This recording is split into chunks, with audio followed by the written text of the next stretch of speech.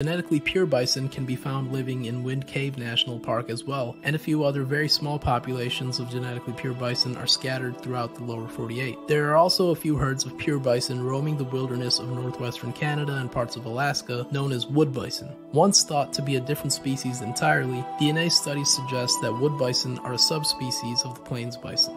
Humans came very close to pushing bison to extinction. I am beyond grateful that a population of 100% plains bison still remains, even if it is less than 1% of its natural size. At least there's something to work with, a starting point.